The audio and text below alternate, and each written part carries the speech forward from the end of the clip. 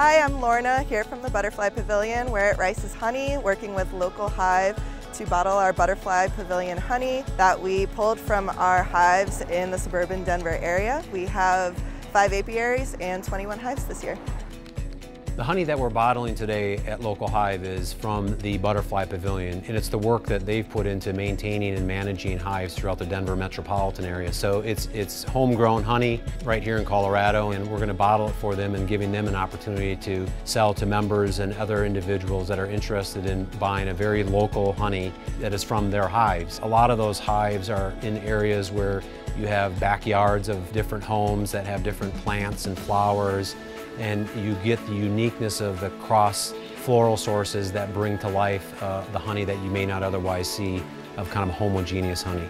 The main reason that we chose to connect our cause marketing platform with the Butterfly Pavilion was really all around the work that they're doing in supporting pollinators, not only in the US, but around the world.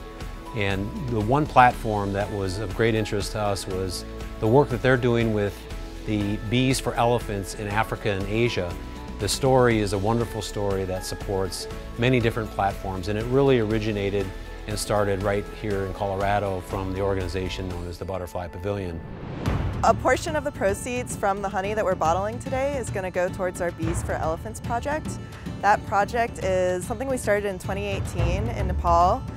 And the reason that we're doing this project is because as rural communities are developing, they're spreading out their agriculture into more natural lands that elephants have used historically. Conflicts happen when elephants get desperate for food and water that are typically stored in these communities, and elephants will come in, especially at night, and they'll go into houses or they'll go into crop fields and they'll raid.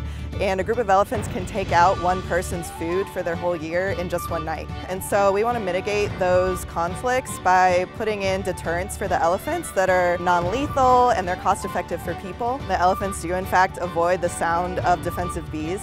And so they developed this fencing system where you hang honeybee hives from a wire around the perimeter of either a crop field or a homestead. So when elephants try to walk into the farm, they trip the wire, the hives start shaking, the bees start sounding like they're being defensive, and the elephants hear that sound and they literally turn tail and they start running away and flapping their ears and trumpeting to alert the other elephants like, this is bad, we gotta get out of here. One more great benefit of doing the beehive fences is that the farmers can then sell the wax and the propolis, the pollen and the honey, and they're a high valuable item in Eastern Africa.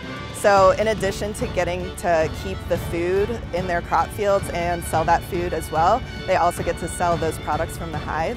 So we're really excited to start in 2 new areas this November and give people the agency to protect themselves from elephants.